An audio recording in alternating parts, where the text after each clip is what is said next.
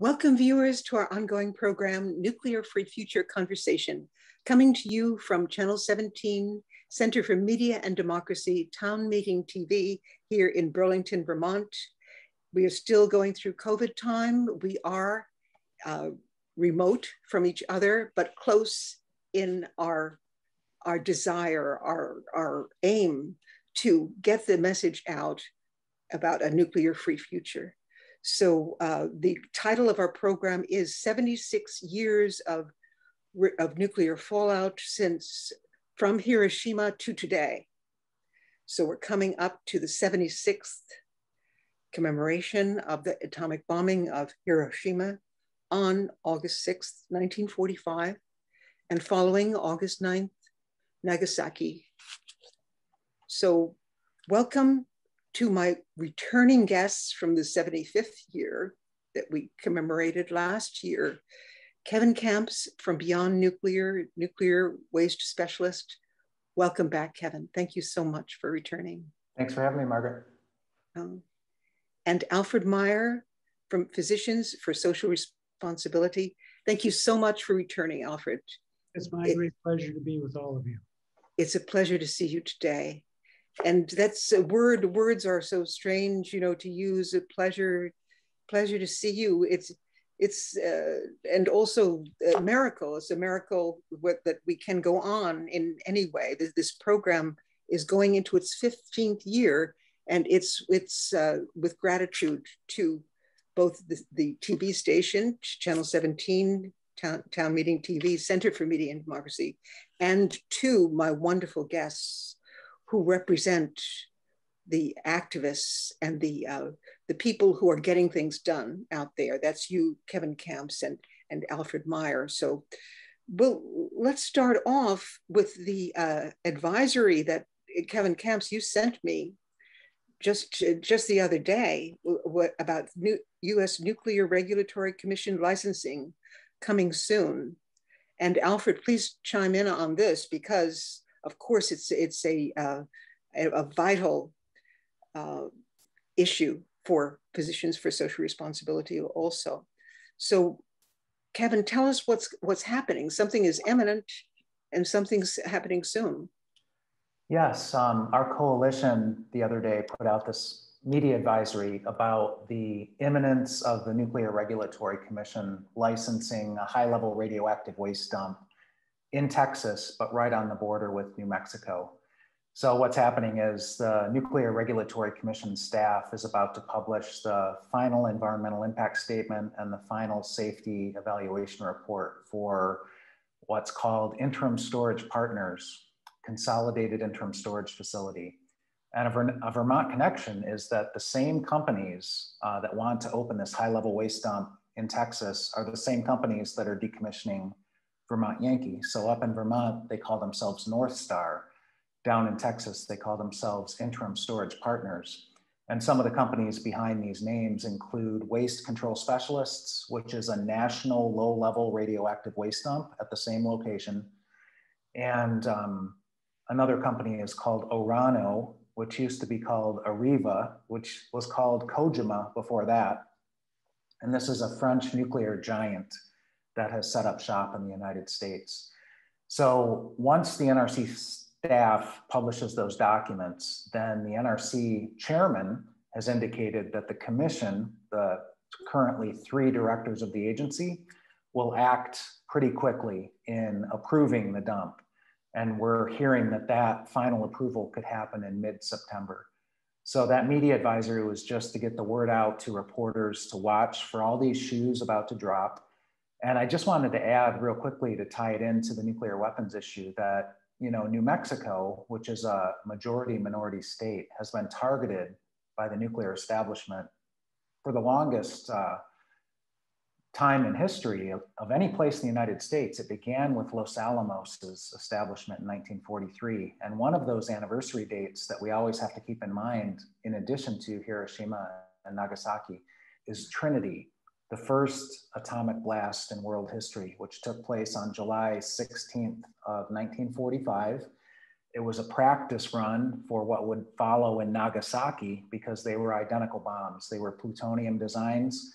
They needed to be tested at first because they were so complex to make sure they'd work.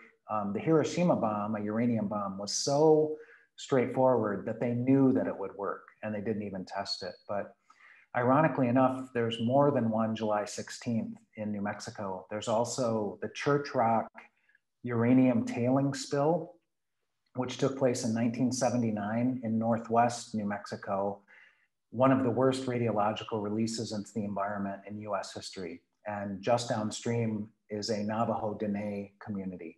And that's their sole source of drinking water, irrigation water for their flocks of sheep. And then just to finish, on July 16th of 2018, in its ghoulish tone deafness, the Nuclear Regulatory Commission announced the beginning of the licensing for not the Texas dump, but a sister dump in New Mexico, just 40 miles from the Texas dump. That's called Holtec. And between the two consolidated interim storage facilities, a grand total of more than 200,000 metric tons of high-level radioactive waste would probably get stuck there permanently. And that's more than twice what exists already in this country. Well, this is astounding information. And Alfred, could you come in with the Physicians for Social Responsibility on where your organization is on this issue? Yes, I will, but I want to start out following up with Kevin's framing of this discussion. And so this isn't actually a formal PSR position, but then I'll get around to why our organization feels that the health implications, and these we're talking about long-term, 12,000 generation long impacts on all living things on the face of the earth. So this is why nuclear weapons, nuclear waste, and nuclear pollution are unique in the threats to our existence on Earth. And even if a bomb were never ever used, just to possess them harms us who do possess them. And but to pick up from where Kevin was talking about with the interim waste storage, it makes you realize that looking at these corporations is a good thing to do, because it's a huge, vast industry, which was constructed in the 1942 onwards in great secrecy because it was such a top-level military secret. Everything was siloed. So there's so many facilities around the country were open, but nobody knew how they all linked together except a very few people. And vast amounts of money were put into it, and it created an industry in the 40s, the same size as the then automobile industry. And I think with automobiles, we appreciate that, a car is so many things. It's the seats you sit in, and the steering wheel, and the handles, and the knobs of the radio, and the, so on and so forth. It's vast, and that's what we're up against, or that's what's going on. And their Achilles heel has always been waste, and their purported the actual. I think you could make an argument. Kevin, tell me if you would disagree with this, but the 1982 Nuclear Waste Policy Act actually set up a fairly scientifically sound process for choosing a location for a deep geologic repository, and looking primarily at granite formations around the country, some salt formations, but and it was to have one in the east side of the country, one in the west side of the country. Actually, most of the irradiated so-called spent nuclear fuel is in the East Coast. But anyway, this was short-circuited in 1987 with an amendment to that act, which just in Congress's wisdom, Nevada at the time being a quite weak state politically and very few people living in it, they chose Yucca Mountain, which is made out of soft, porous, volcanic material, located in an area of seismic and volcanic activity. And wouldn't you know, it happens to be over a very important aquifer, source of drinking water for agricultural people, animals. This is what was chosen. And one of the reasons it is a failed project and dead is that it was, not a sound process. And but getting rid of the waste is so critical. Not far in my background here in Maine, about 8 miles as the crow flies over in Wiscasset, Maine, are 56 casks of high-level nuclear fuel at the Maine Yankee. So this isn't a significant problem. My particular viewpoint is that the point of the whole nuclear enterprise is to make nuclear weapons. And when we're talking about commemorating Hiroshima and Nagasaki and the horror that was wreaked upon humanity by that, by the United States of America, you know, that's the point of this whole endeavor, and that the nuclear power is really just a cover story for the weapons. It is a product, a byproduct of, no, I'll say a product of the 1953 Eisenhower Atoms for Peace program, which was an endeavor to put a happy, smiley face on the horror that the atom represented through the bombings. And we actually, our government, set up nuclear programs around the world in tens of countries, you know, spread nuclear knowledge and this vast promise of, you know, electricity too cheap to meter. But anyway, for PSR, and then let me just round out here for the moment, PSR realizes that the nuclear fuel chain is horrifically polluting and damaging to people all along its many steps. It, like fossil fuels, is an extractive industry. An extractive industry requires a sacrifice of people and places. Kevin mentioned the Diné at Church Rock.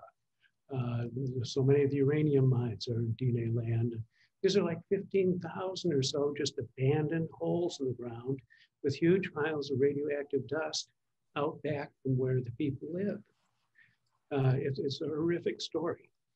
But I think we need to really work to make sure there's no money for nuclear power in the upcoming infrastructure and jobs bills. That this is a completely misguided effort. It actually obstructs and prevents us from moving to an upgraded, different design electrical system. So I'll stop there.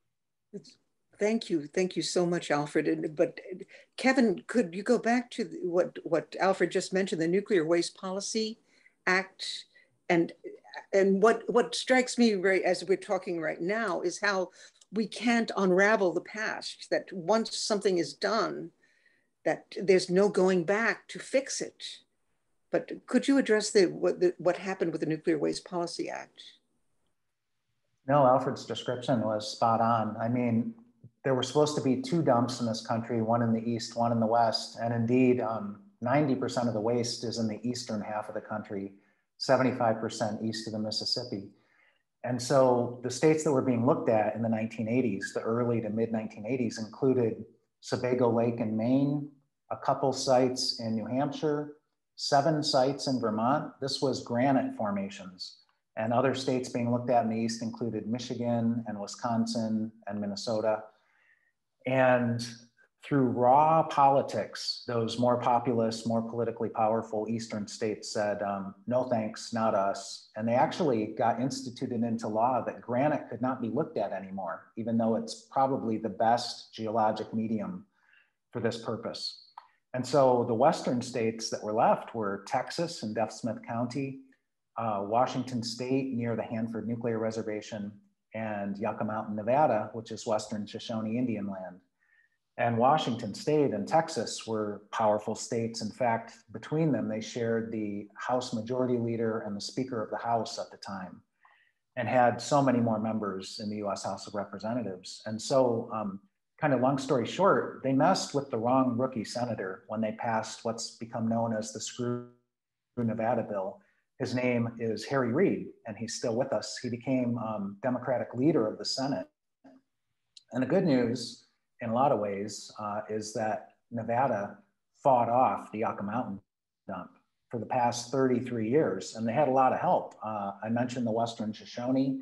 They've been engaged in the battle the whole time. They do not consent. The state of Nevada does not consent. And they've been joined by more than 1,000 environmental groups over that past 33 years. And that dump has been stopped dead in its tracks.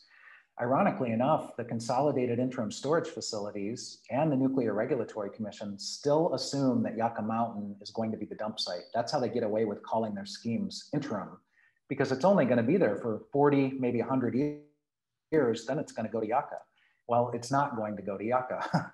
And even the Biden administration recognizes that Yucca is not going to happen. So it's just dilemmas and confusion and deception. And to bring it to the present, just last week, the Texas state legislature Democrats, more than 60 of them said, we do not consent to this dump in Texas. Governor Abbott, who's a very conservative Republican, to put it politely, has said he does not consent. Texas does not consent to the dump targeted at it. New Mexico, which is largely Democrat in terms of elected officials at this point, has said they do not consent. So the Energy Secretary, Jennifer Granholm, a former governor of Michigan, a former attorney general of Michigan, is talking about consent-based siting for consolidated interim storage facilities. Well, if she's being sincere, then these sites in Texas and New Mexico and Nevada have to all be taken off the table because they do not consent. That's where we're at, right where we were in 1957 when the first commercial irradiated nuclear fuel was generated at Shippingport, Pennsylvania. We do not have an answer to this very serious high-risk problem that will last forever. So we're kind of in a pickle and we need to stop making it. We need to shut the reactors down like the people of Vermont demanded at Vermont Yankee. And one part of the good news of that is that no more high-level radioactive waste, for which we have no answer, will be generated anymore. That's what we need to do. Right. But Kevin, bringing up again the decision it is a decision that's going to be made in the very near future by the U.S. Nuclear Regulatory Commission. What is your fear of that? What is the main, and what is your prediction of what's going to happen? Well, as with Yucca Mountain, and as with previous consolidated interim storage facilities, like the one that the Nuclear Regulatory Commission actually licensed at the Skull Valley Goshutes Indian Reservation in Utah, we will not stop fighting. Even though they licensed Skull Valley for one of these parking lot surface storage dumps, they never got away with it. The state of Utah rose up and put a stop to it with allies across the country along the transportation routes. We will do the same. The Nuclear Regulatory Commission is a rubber stamp agency. They do whatever the industry asks of them or tells them to do, and they do it consistently. So we knew from the start several years ago that the NRC would license these facilities despite it all. And so we have prepared. We are ready to go to court as soon as these licenses are granted. We already have our paperwork filed with the second highest court in the land, the DC Circuit Court of Appeals. And we will fight tooth and nail in the courts. We will fight tooth and nail in the streets and along the transportation routes. And we will stop these dumps come hell or high water. But that leaves us with the dilemma that Alfred mentioned, that there is high-level radioactive waste around this country on the seacoasts with rising sea levels and ever more extreme hurricanes and winter storms. There's high-level radioactive waste 40 miles from where I sit on the shoreline of Lake Michigan.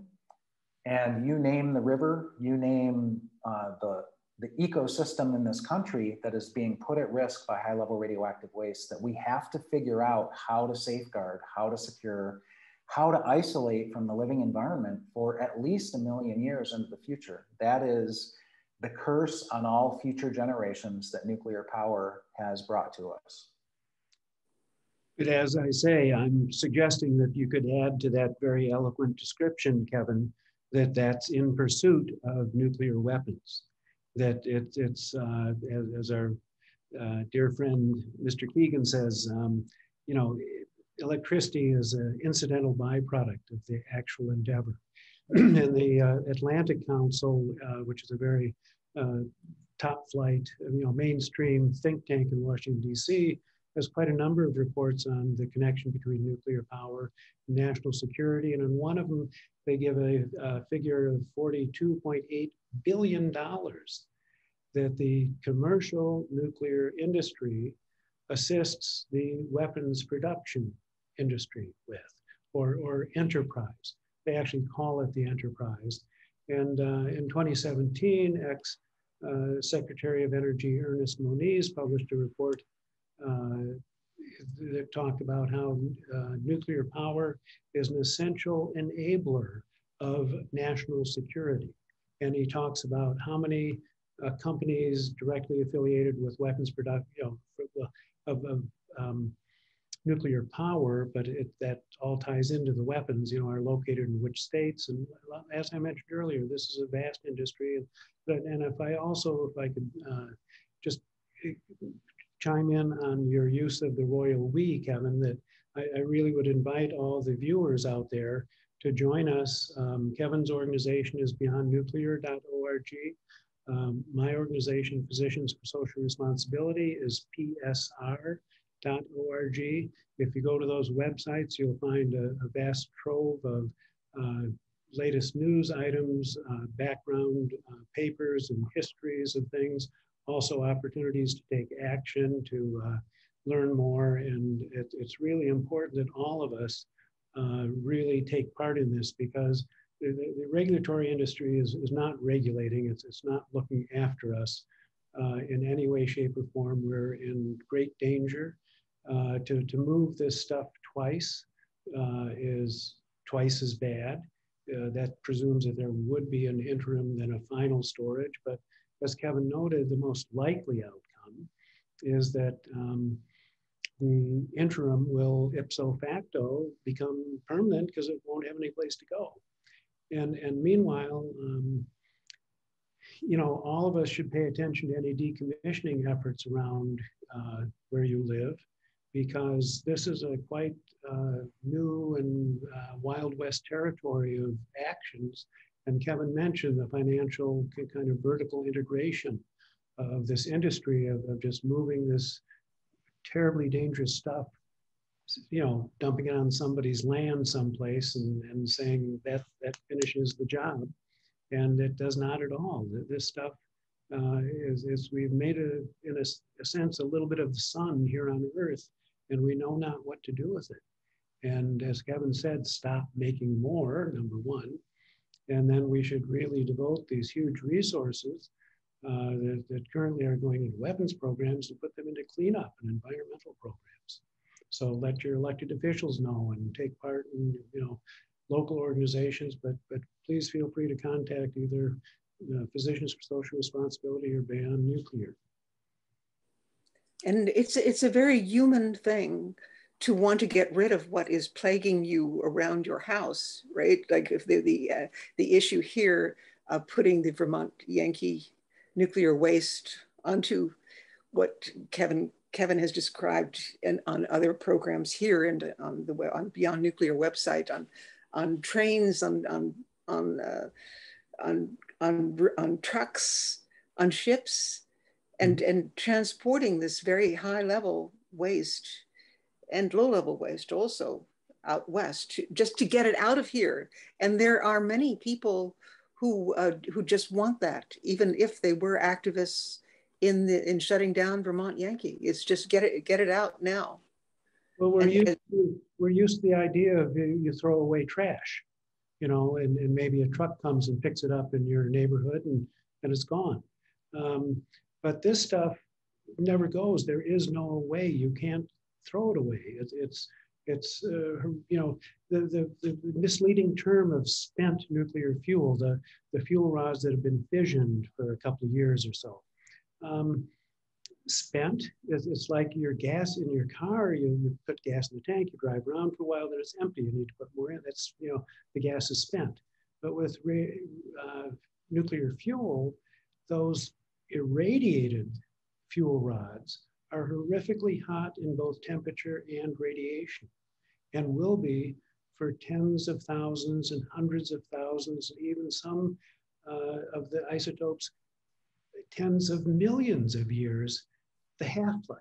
You know, I mean, this is such a preposterous endeavor, and it's been the centerpiece of our nation's security planning, you know, and the nuclear threat and the so-called deterrence. And we drive, I mean, I'm no fan of the North Korean government and its leaders, but to me, after George W. Bush identified North Korea as one of the three parts of the axis of evil, and we invaded Iraq, so I guess we kind of mean what we're saying, you know, the fact that they would develop nuclear weapons as a defensive measure. I mean, we're just upping the ante at a time when our conventional forces are bigger than anything else on the world.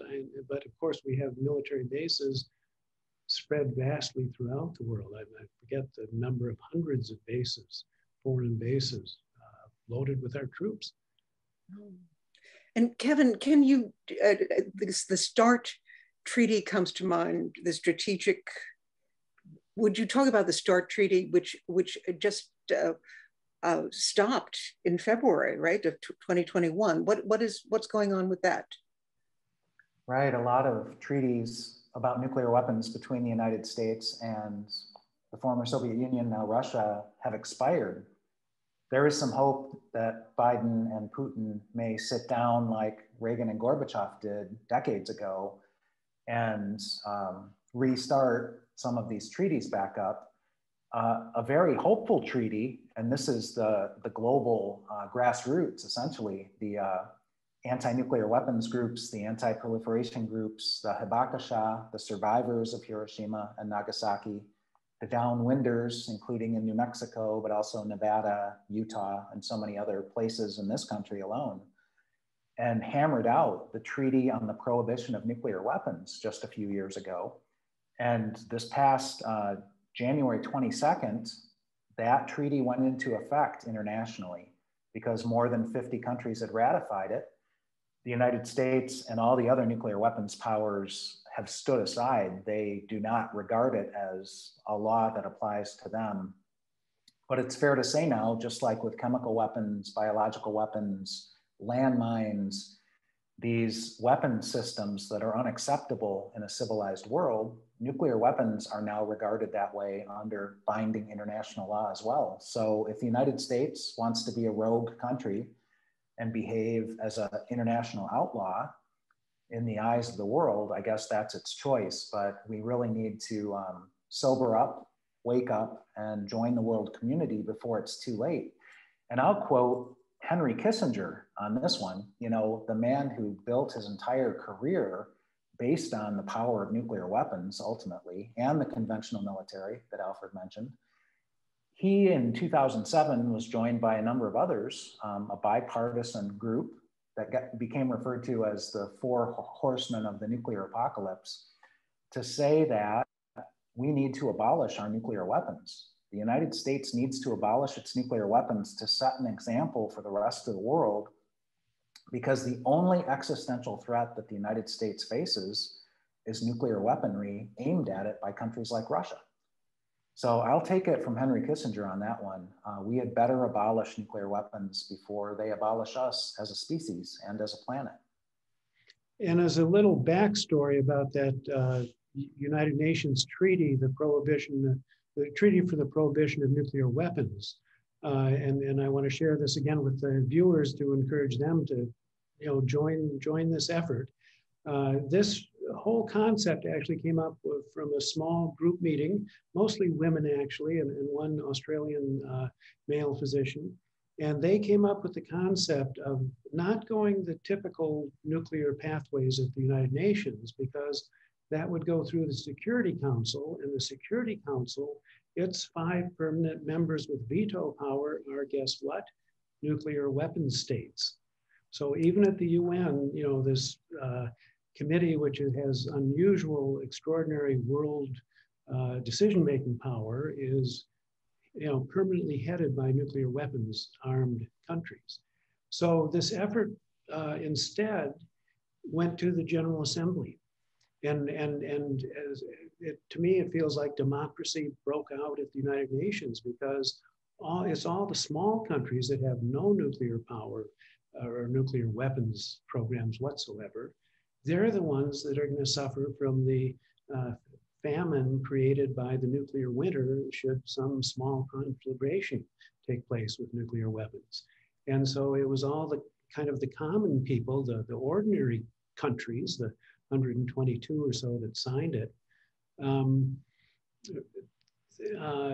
that they were able to make this move forward. And at the time of it moving forward, wouldn't you know, the United Nations UN ambassador, the French UN ambassador, and the United Kingdom's UN ambassadors all held a press conference denouncing this treaty, that this would impair the great progress towards disarmament that they were making under the current setup. And I hasten to note that great progress is a complete rebuilding of the nuclear weapons complex across this country and across the world, and making whole new families of nuclear weapons. So, it's the wrong direction. This, again, I think we're at a time in history where democracy could well be the answer to our problems, and it's gravely endangered. Well, time is running out for our short program, and I'm so grateful that you came again to us.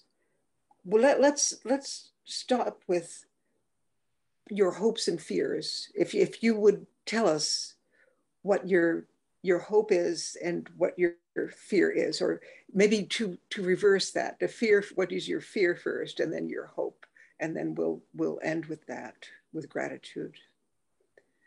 So, Kevin? Well, yeah, I'm reminded when you mentioned fear, Martin Luther King gave a powerful sermon in Detroit in the early 1960s, and I just happened to get a hold of an audio cassette copy of it when I visited the church. They have a Swords into Plowshares Peace Center there, and they had the audio cassettes for sale. And what he pointed out is that there is paralyzing fear and there's healthy fear. Paralyzing fear, living in an urban downtown and you're afraid to be attacked by a cobra that probably is not in your apartment. That's a paralyzing fear. That is unreasonable, not rational. But healthy fear exists to keep us safe and to keep us healthy, to keep us away from danger. So it's certainly reasonable and rational to be afraid of nuclear weapons and nuclear power and radioactive waste. They are deadly and hazardous. So that's kind of what fuels our anti-nuclear activism, is having this healthy fear and taking action about it. And that's where the hope comes from, is taking the action. And so the hope is that, like Alfred just mentioned, this $1.7 trillion nuclear renovation plan in the United States, which is really a nuclear weapons expansion plan, can be stopped dead in its tracks. The same on the nuclear power side of the coin, where just as we speak, at least tens of billions of dollars, if not hundreds of billions of dollars, could be thrown at the nuclear power industry for both new and old reactors.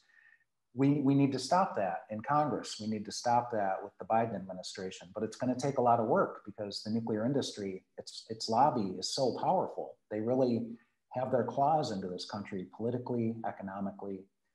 So those are the hopes and fears that we live with and work with every day. And before I close, I just want to encourage folks to go to our websites, and there you will find on the Beyond Nuclear website, under the Nuclear Weapons tab, is a listing of Hiroshima and Nagasaki commemorations around the country and around the world.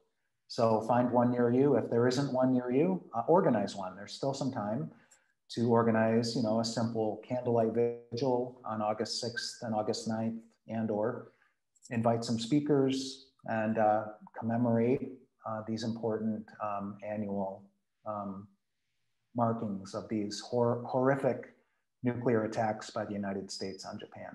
And I know PSR also has a Hiroshima and Nagasaki events listing too.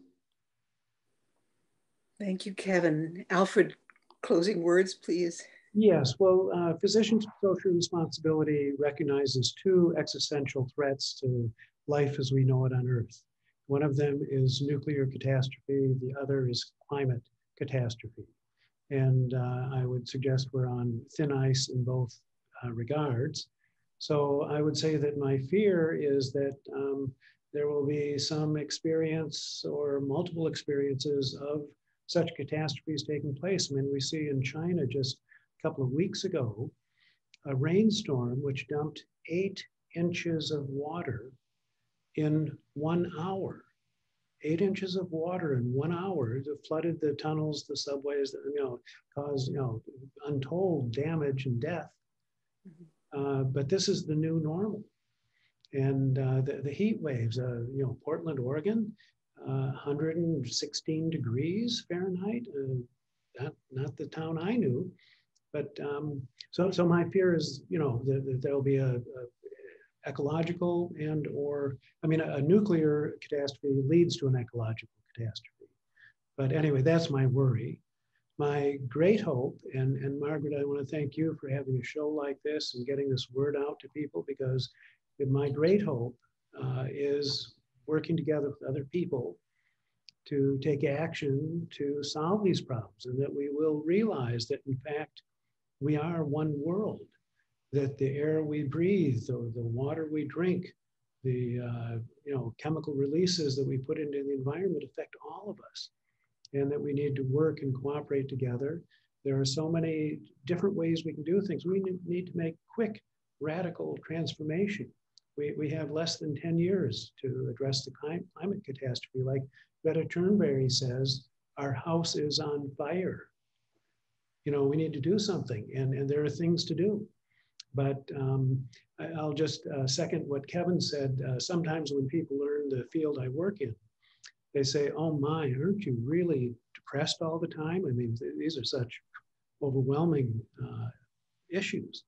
And my ready, happy answer always is, let me tell you about the fine people I work with on these issues, such as Kevin, such as yourself, Margaret. This is our hope and salvation, and it can be done, but we need to do it.